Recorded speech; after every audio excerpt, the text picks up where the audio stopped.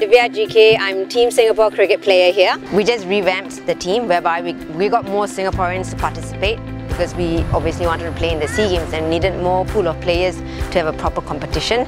So in November or so we tried getting all these new girls. Some of them are netballers, some of them are softball players. It's a mixture of other athletes. I thought that would be the best way to try and pick up the sport fast, and thankfully that has really turned out well for us, and very fortunate to have these girls who are so committed, and everyone's really trying hard, so I can't ask for more as a captain actually.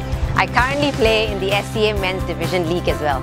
Giving a chance to play with the men's is something very different. I mean, physically men are bigger than me, so they're stronger, so I thought the only way I could be one up was skill-wise and fitness-wise.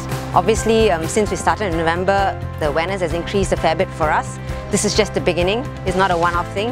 As a team, as an association, I think all of us are looking to create awareness as cricket in general, not just the ladies team. But the plan is to keep recruiting, keep getting people to like the game, keep letting them try and see what exactly cricket is, grassroots and more of schools, or just trying to get it out there in every means possible. So for cricket being in the SEA Games for the first time ever, it's definitely a privilege. We're all very fortunate, very, very excited.